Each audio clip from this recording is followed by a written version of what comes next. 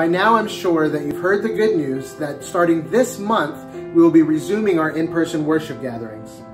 We know that many of you are as excited as we are to be meeting together for worship again. But we also understand that some of you may still be apprehensive about meeting in person. So we wanted to put together this short video to give a rundown of the safety measures we will be putting in place so you will be able to make an informed decision about whether to join us and fully know what to expect when you arrive. First, we'll be using a contactless entry and exit to lessen the use of frequently touched surfaces like door handles.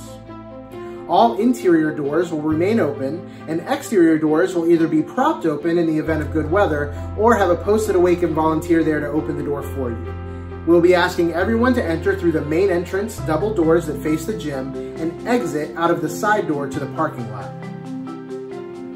Masks will be required upon entering and when moving about the building.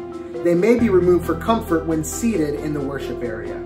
If you are medically unable to wear a mask or are otherwise opposed to doing so, we'd ask that you refrain from joining us in person until such time as such a precaution is no longer advised.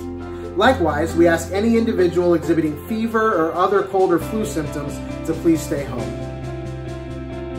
When finding your seat in the worship space, we ask that you leave every other row empty and that you leave 3 empty seats between your family and others in your row in order to leave proper social distance during our time of worship.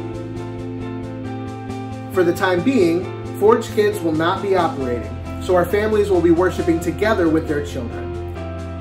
In order to accommodate little ones with shorter attention spans, Forge Kids will be providing individually packaged activities for children, and the overall length of our gathering will be abbreviated. Finally, we will be sanitizing every area that will be in use using commercial-grade disinfectant both before and after the worship gathering.